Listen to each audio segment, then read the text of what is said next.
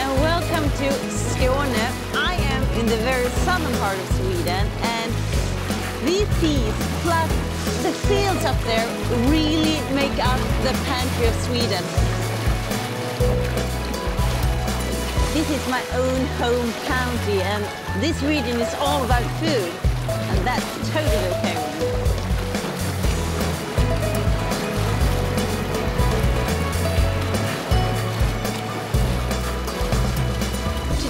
I'm going to make something traditional from the sea, depending on what I manage to catch out here.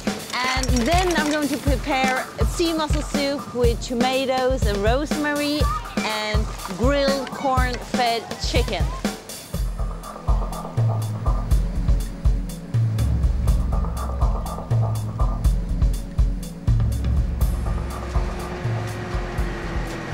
This is Magnus. He's a fisherman. Här kommer de. Ja du, okay. Titta vilken fångst. Wow! Titta vilken fångst. Men det här är inte säsong för ål. Nej. Magnus, he just told me that I'm lucky that we caught eel because early summer is way off the season, but during fall, millions of eels pass through these waters. Can I try to grab one? Ja. Looks like snakes. Jätteduktig.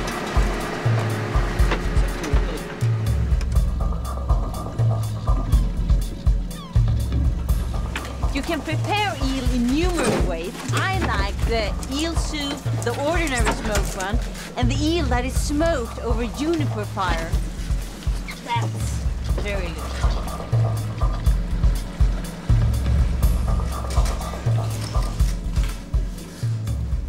Here I am in this old smokehouse, and these are the guys who took care of my eels.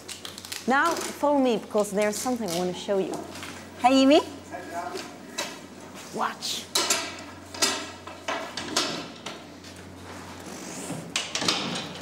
My eels. My eyes. Hur lång tid tar det här att röka? 6 timmar. The eel is a very fatty fish, and that's why it takes such a long time to smoke. Jimmy told me around 6-7 hours. That's a long time. Can I taste one? Jo, ja. Still very hot.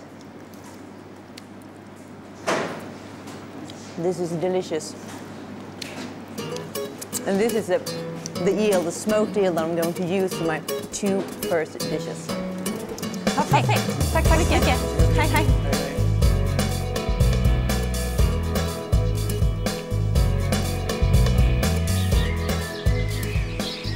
I found this very quiet, nice garden.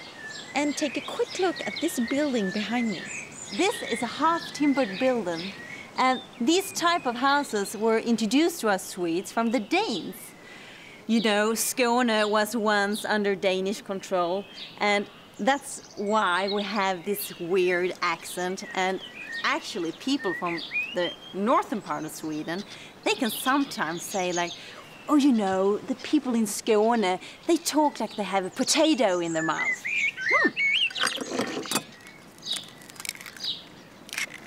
So now I'm going to prepare my first dish, and that is smoked eel with scrambled eggs. Some milk.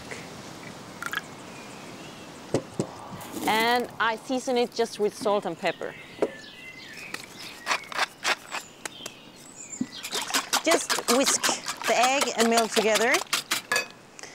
We put some butter in my saucepan. Taste it. More salt. and pepper.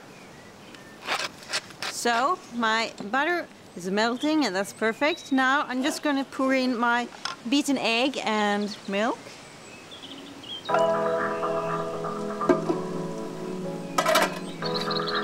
And you have to stir it constantly, otherwise the eggs will stick to the bottom.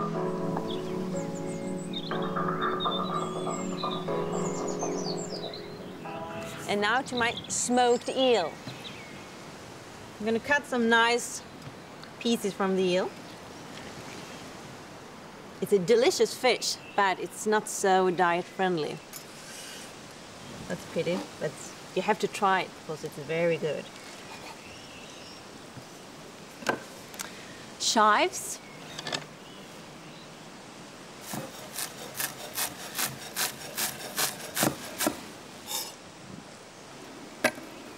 To my scrambled eggs and eel, I'm going to use a dark red.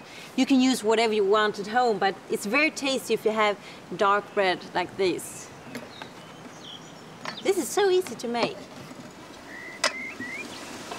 My scrambled eggs on the dark bread. It's very windy. The eel. So here we are. We have some smoked eel. And under the eel we have the scrambled eggs with a lot of finely chopped chives. And that's about it. Very nice and very easy. There we go.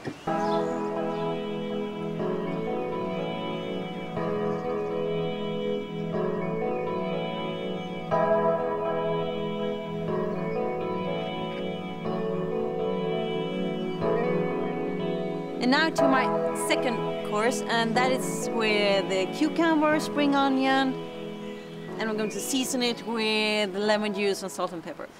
I put my smoked eel in a big bowl, peel my cucumber,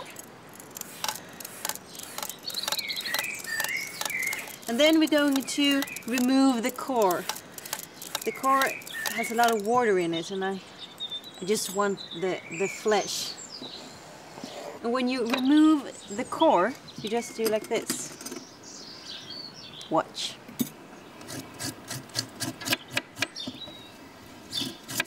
We cut the cucumber.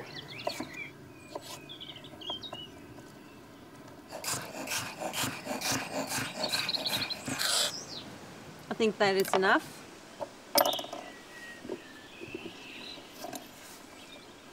Cucumber into the bowl with the eel. And now my spring onion.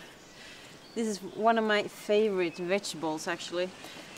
I like it because it's very sweet. The taste is very sweet and it isn't so strong.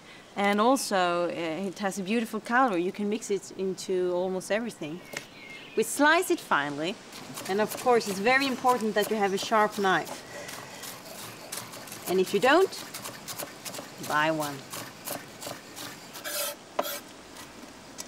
And now my horseradish. I like spicy food, so I'm going to use a lot of horseradish. But if you're a little bit sensitive, don't use too much.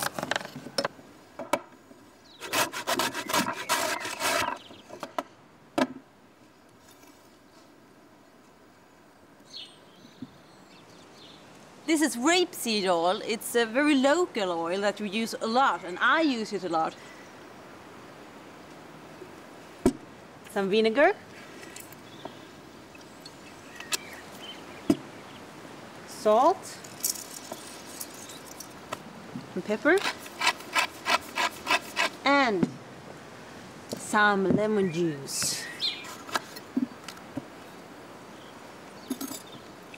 There we go. We mix it together.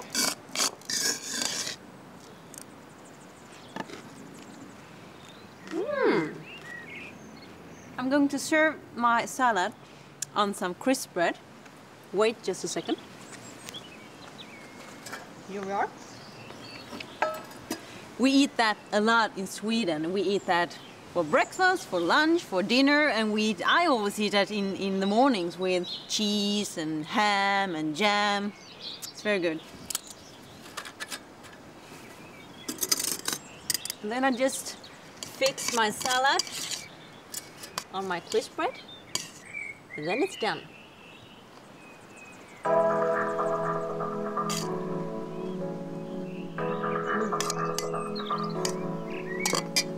It's beautiful. And finally, we just top it up with dill. And for myself, I'm going to make a big one. That's one of the advantages of being a chef.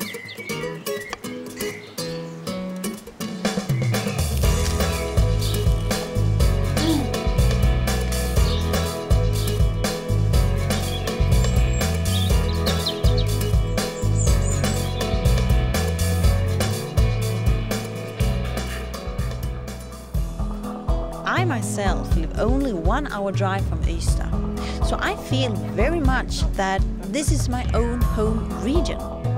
The land in the area is very fertile. That is why the region is so well set for producing good food. And the yellow rape is a local classic.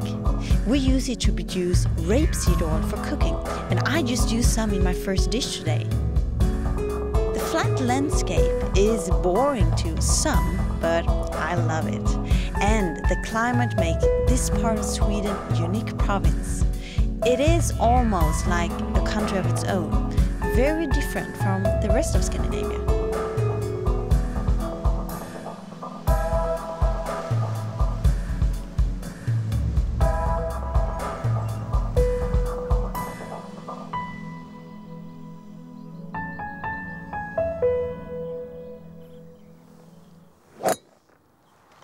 Nice shot. A lot of real estate has been converted into golf courses in Skåne. There are so many golf courses around here that I lost count. While golf may be a very harmless family sport, this is just things you have to do to work up an appetite.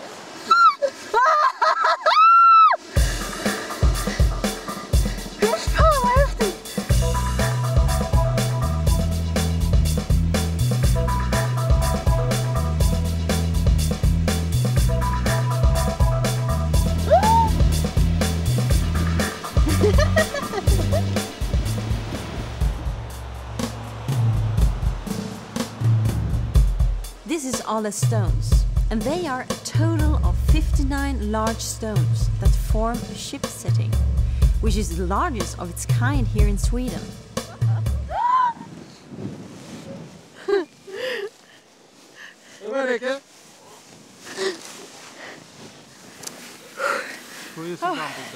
I have to lie down just for a minute.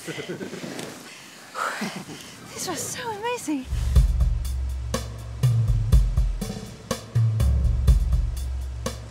This is where I'm going to do my main cooking today. Thanks guys for the flight. You're welcome. Thank you very much. That's nice.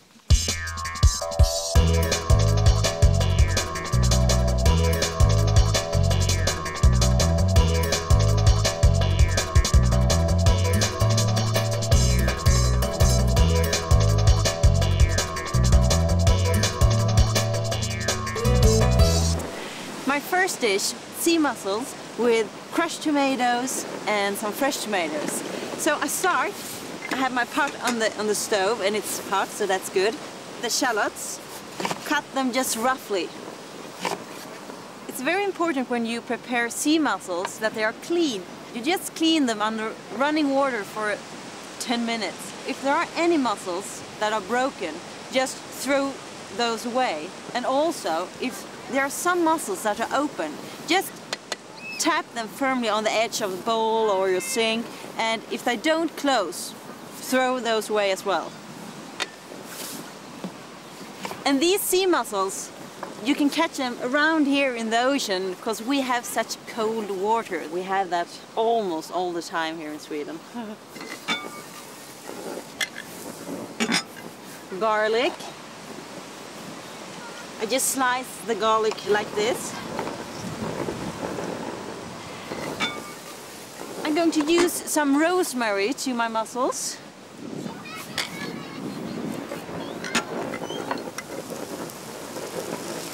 saute it. So now we just saute the onion, the garlic and the rosemary.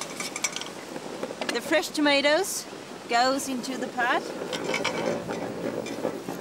The blue mussels, of course. I say blue mussels, that's only in Sweden we call it blue mussels, but in English it's sea mussel. Sea mussel.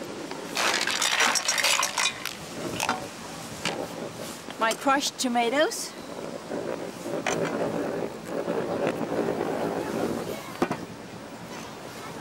Wine. Yeah.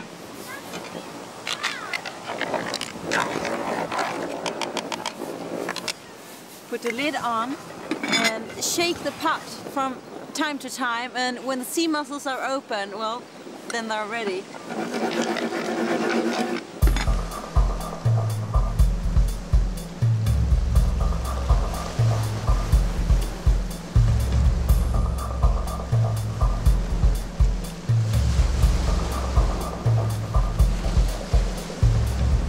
Prepare my main dish, and that is corn-fed chicken. This is a typical chicken from the region, and it's fed with corn. And you can see here that the fat is very yellow. That's the corn. It's very tasty. So I'm going to stuff my corn-fed chicken with sage and garlic, like this.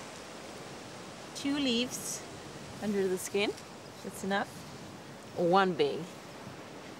And this chicken is a little bit more expensive if you compare it to an ordinary chicken. The thing that they are fed with are more expensive, but I think it is well worth it. If you haven't tried, try it because it's very tasty.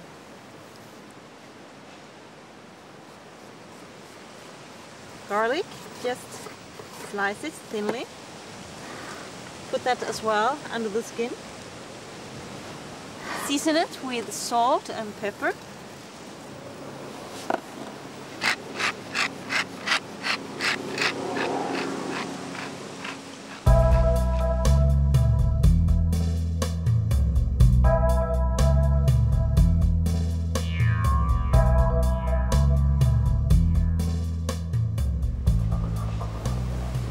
Put my corn-fed chicken in my grilling pan. And I'm just going to grill it with the skin side down for around 7 minutes, and then I turn it over and continue grilling the chicken for 5 minutes. To my corn-fed chicken, I'm going to use this. This is fresh white cabbage, and I like this cabbage. It's very leafy, and it isn't so hard and firm as the white cabbage. We half it. And then we just slice it.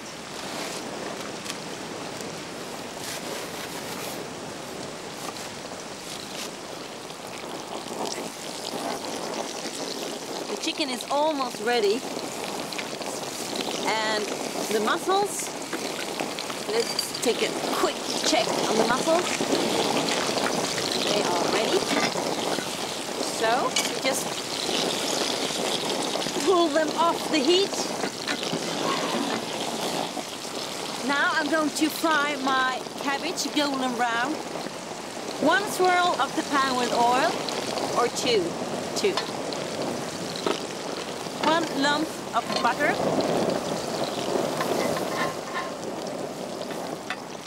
And my chicken.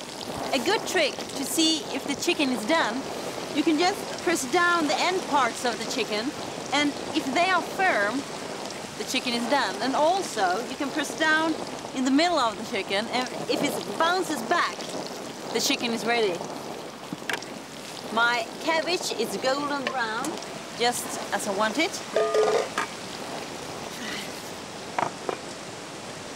Tear off some parsley. There we go. Okay. My red onion, just going to finely slice it.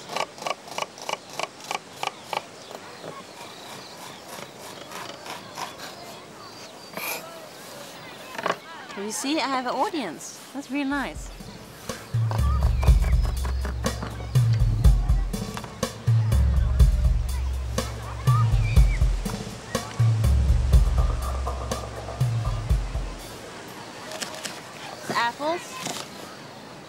I remove the core. And then I slice it finely. The apples into the bowl with the cabbage and the red onion and the parsley. Radish. Then I'm also going to slice thinly.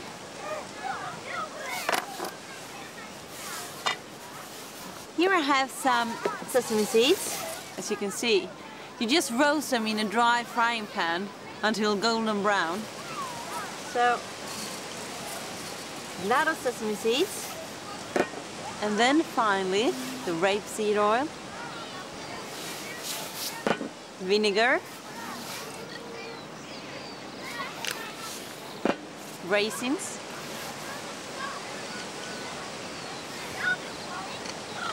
and then I just season it with salt and pepper. A white pepper.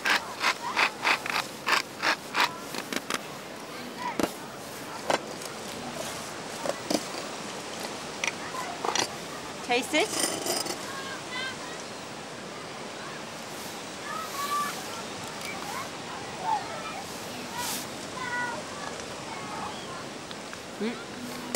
Perfect. Okay. Then it's time for serving.